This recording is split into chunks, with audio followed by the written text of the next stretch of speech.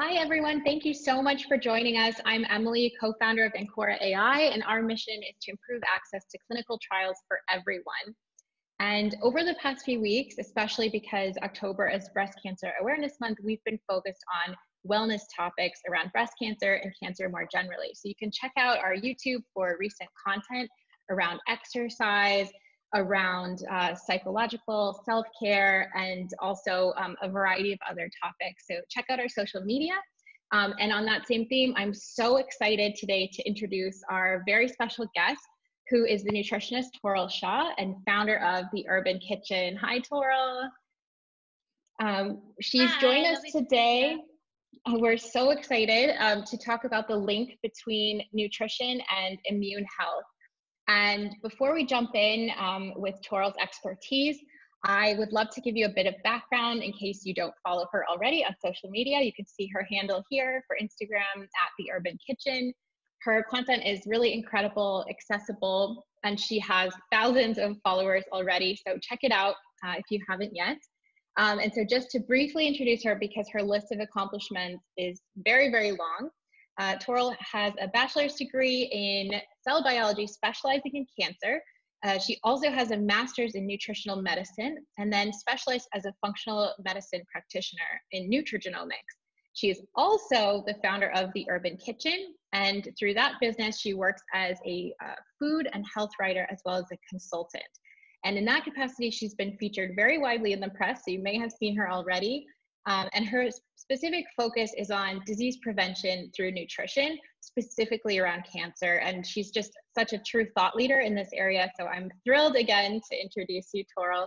And just maybe to jump in, can you explain a little bit around why you decided to specialize in this cancer and nutrition area?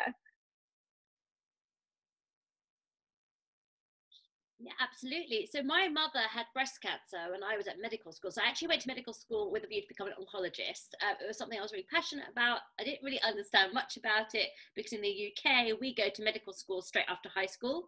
So it's a very different, you often don't know much about what's actually going on in the actual working world. And when my mother had breast cancer, I kind of started to wonder, why are we not helping her to recover with diet and lifestyle and talking about what foods can help her, get through chemotherapy, radiotherapy, all the surgery she had. And I started to investigate this, and this was back in 1999. So quite early days for the nutrition and cancer research, although the World Cancer Research Fund had already been set up and they were already researching the links. So that's when I really started to get involved, and I started to kind of dig around. These are the days before research papers were all online. It was all in dusty kind of sections of the library, and I'd be digging around and I'd be taking this stuff to my mom's oncologist, and they would honestly just be like, what are you talking about? And obviously as the years have gone on, we now understand there's such a huge link between nutrition and cancer risk, and also cancer prevention, but also just with our overall health. Wow, yeah, it's incredible. And it's such a area that's gaining so much traction now that people are talking about. And we have a lot of our users on Ancora really interested in this more holistic approach to treatment. So I think that's really incredible. And I know we said today would be around the immune system and nutrition, but I think it's really important maybe to explain a little bit about what the immune system is, because I mean, I have a PhD in bioscience, and I don't think I could really tell you. So maybe from the expert's mouth, can you explain to us why is this so important? I'm also going to share some slides, but I think what we forget is the immune system is a hugely complex system, and it protects and defends our body from damage from other organisms, like substances from our outside environment. It's also made up of a real network of cells and tissues and organs that work together and defend against pathogens. And I'm going to show you kind of an example of it in a second. But I think what we forget is that it's busy working away all the time, silently and quickly. It's only when we have issues that we notice that it's not working, when we get sick. And so let me share my screen so we can see some nice slides. Here we go. Whoops, there's a little bit about me. Perfect. So the immune system, it is complex. And what's really important about this is that it needs to differentiate between our own cells and also foreign cells, and it's activated by a whole load of different things. So you don't need to understand like exactly all the different aspects of it, but there are two parts of it. There's the innate system, which is non-specific, which is really the first line of defense. So this is when, for example, you come across some bacteria or something like that, and you wash your hands, and you can, you know, help yourself to kind of your body recognizes them and kind of reacts against them. So then if you cut yourself, this is kind of what would happen. And then your adaptive or specific is like the second line of defense. It's way more specific. It basically is how your body learns to recognize different antigens. So for example, it would be chickenpox. Like most of us came across chickenpox as children, and once you've had chickenpox once, you don't normally get it again. So you might get shingles as an adult, but your body recognizes the chickenpox virus, and then it reacts against it and produces these antibodies, and it has a kind of, they have a memory, and so this is how your body protects you. With the first line of defense, it's almost like an army that comes in. It doesn't worry about who things are, what people are, but it just basically tries to catch and capture everyone and look after your body in that way. So I think it's really interesting to know the difference between this innate and adaptive and this first line and second line. So in the first line, kind of, they just kind of try and kill everything, and the second line, it's a lot more sophisticated, and your body's kind of learned different, you know, viruses or different organisms to protect us. And I think that's pretty interesting. Definitely. And then a big part of our immune system, which I think we all forget, is our gut microbiome. What is the gut microbiome? We have trillions of different organisms and bacteria. A lot of them are beneficial within our colon and our kind of gut. And we're starting to understand how important this is for our immune system. And I just love all the kind of random facts around it, like that our gut microbiome weighs up to 2 kilos in weight. Like the surface area of kind of the GI, the gut inside our intestinal tract is like 2 tennis courts. Like, I think it's all fascinating.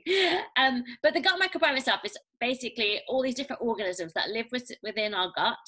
There's lots of beneficial bacteria, but there's also lots of other organisms too, viruses and fungi and all sorts of things. And they really help support our immune system. And, you know, you can say that a good 70 to 80% of our immune system is located in our gut microbiome.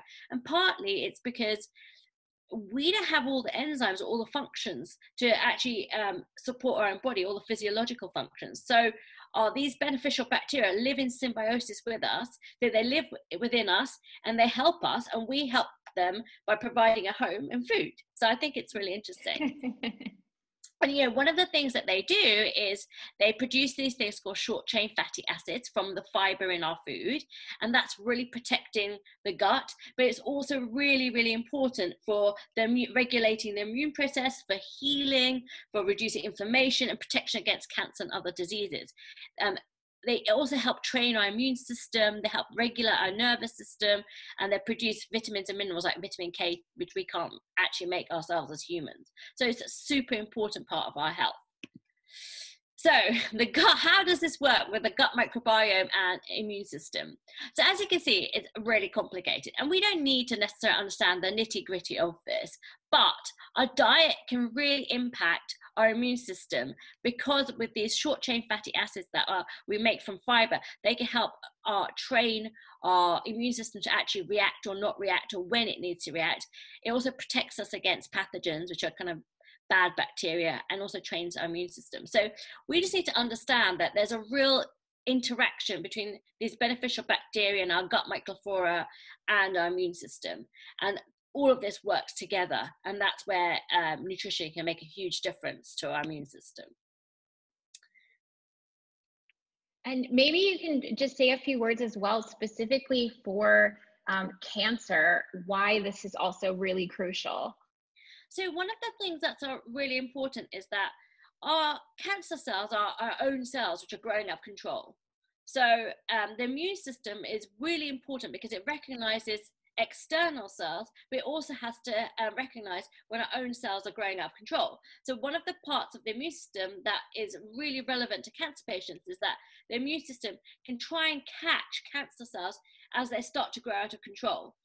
And if our immune system is working better and it's optimized, it can help to catch these cells before they kind of grow out of control and before they create cancer and tumors. So this is where the prevention aspect often comes in, and also prevention of recurrence. And so if our body is working really well and our immune system is working well, hopefully it'll catch these cells before they grow out of control. Does that make sense? Yeah, and I had a question actually, Toral. I know everyone talks a lot about immune boosters, like you can get a wheatgrass shot or some lemon and ginger and really boosting the immune system. What's your view on that? Is that something we should be doing?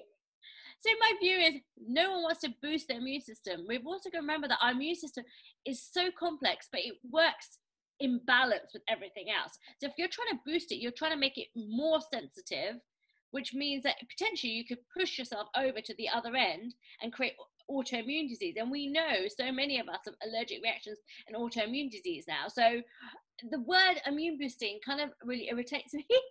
Optimization is better, but really that comes from, it's not about having these one-off shots. It's about really looking after your diet, from the beginning. So this brings us beautifully onto this slide. How do we improve the health of our immune system?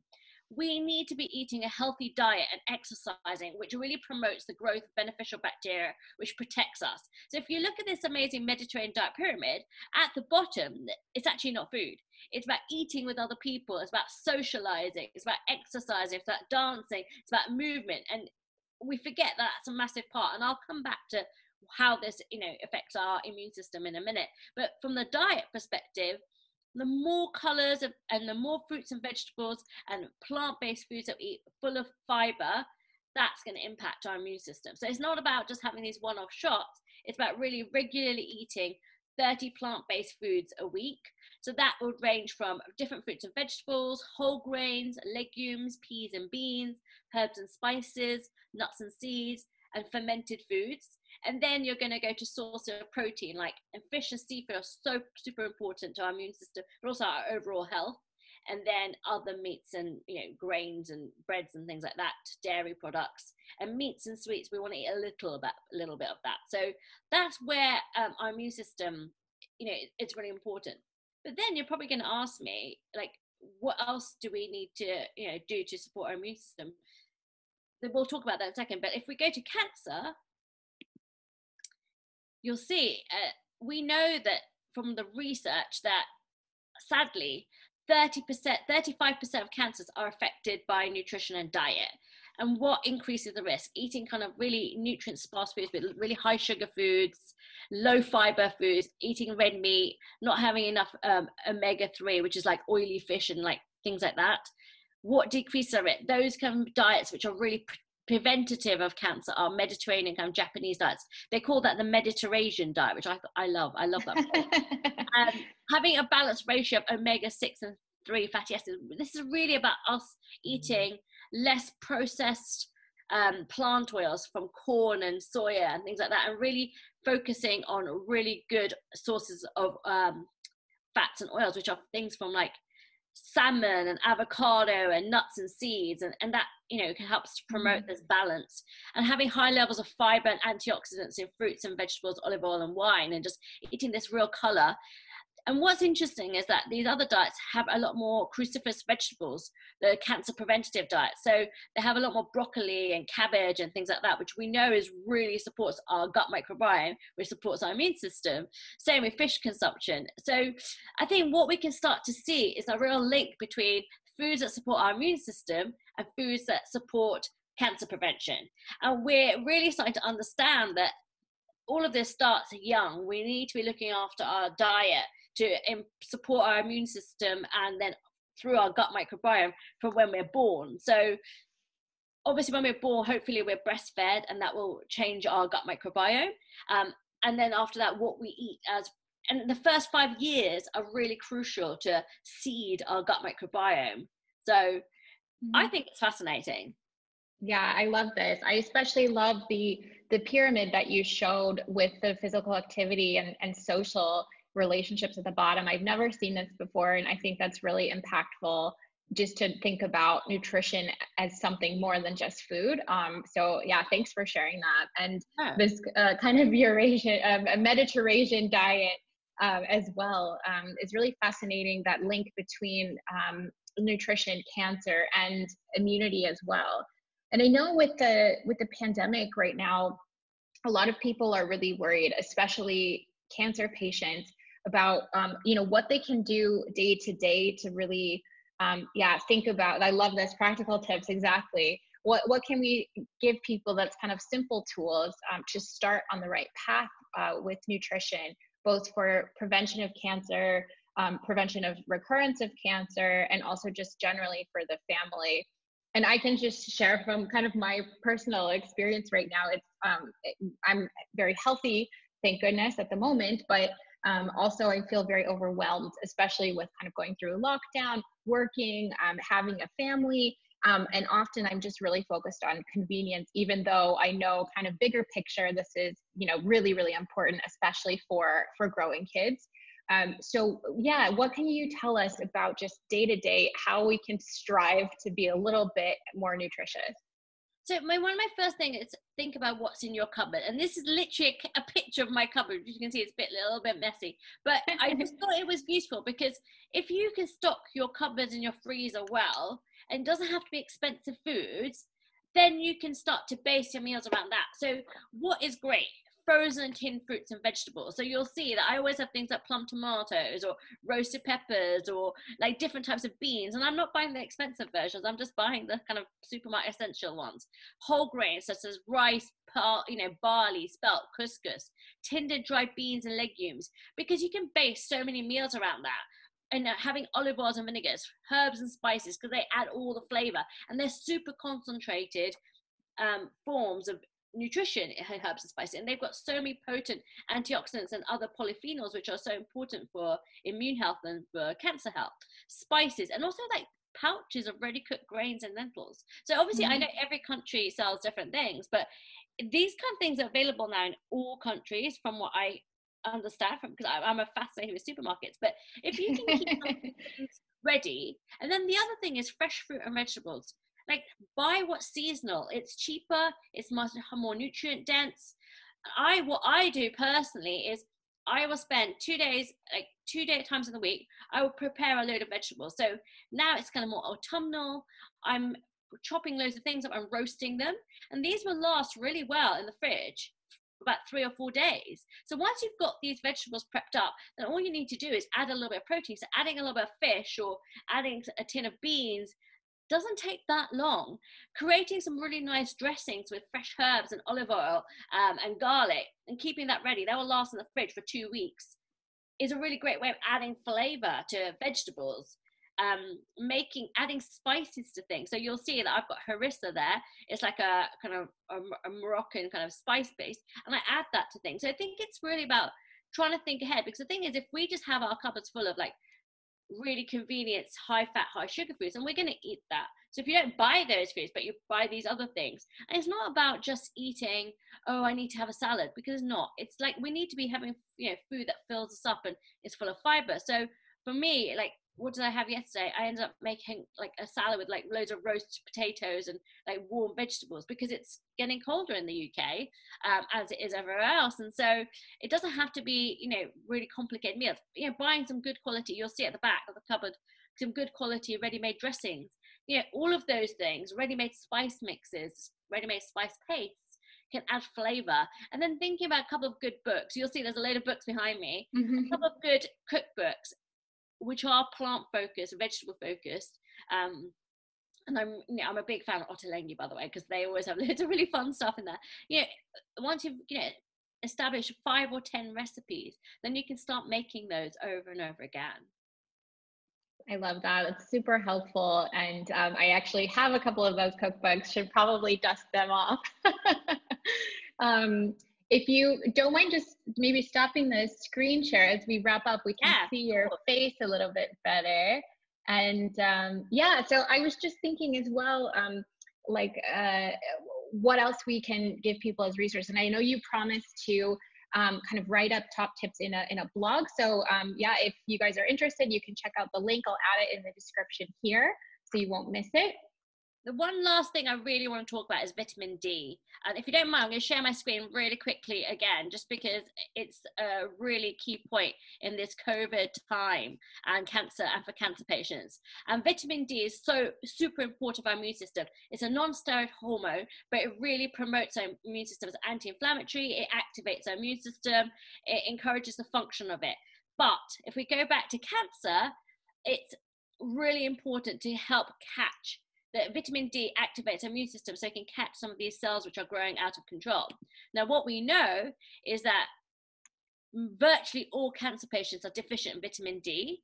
Living in the United Kingdom, Northern United States, Canada, we're also all vitamin D deficient because for 6 months of the year, we're not making vitamin D. So this is something where I suggest that you eat more oily fish, egg yolks, things like that, because they're vitamin D rich foods, but also supplementation. And the UK government, and I know other governments too, are actually requesting everyone to supplement vitamin D at the moment, because it will help your immune system work better, and not just against cancer, but also with COVID too. Yeah, that's amazing. I think I'd even seen recently some studies of vitamins and how a lot of times these kind of vitamin supplements, we don't need them and they're kind of scams, but every single study is showing vitamin D is something that we should all probably be taking. So I think that's really great advice, especially for, for kids and babies as well. I've heard that's super important. So starting young. Yeah, thank you for sharing that. And maybe as we wrap up, is there anything else you'd tell people with the pandemic in mind right now in terms of like meeting this goal of trying to be a little bit more nutritious every day? Yeah, any last words of wisdom? So my whole thing, if ever I've asked my nutritionist, eat the rainbow. So try and eat as many different colors of fruits and vegetables as you can a day, because this means you get a wide variety of different vitamins and minerals, but also it means each different color corresponds to different groups of antioxidants, and you also get a wide range of fiber. So try and do that. And I think using seasonal vegetable boxes is often cheaper, it's better for the environment, but it also really helps support our immune system. So what we should be eating in October, November is going to be slightly different to what you'd be eating in maybe May or June when it's asparagus season. So we're probably not going to be eating asparagus now, but we're going to be eating all those lovely pumpkins and squashes and apples and root vegetables and things like that. So those are my tips. Like, really try and eat 30 different plant-based foods a week, including salads, legumes, vegetables, all those things, but also eat the rainbow every day. And I have a lovely chart, and children love this, where you have all the colors of the rainbow and like tick things off every day. Now maybe I'll share that with you. Yeah, I would love that. Well, now I'm hungry and I'm very excited about eating lunch. But Toral, thank you so much for joining me today to talk about nutrition, the immune system, and cancer as well. We will share all of the links here, and you can check out Toral's Instagram at this handle on the screen. So don't miss that if you don't follow her already. And look out at Ancora.ai presents for more wellness topics coming out in the next couple of weeks. And remember, the more you know, the more empowered you will be. Thanks so much. Thank you.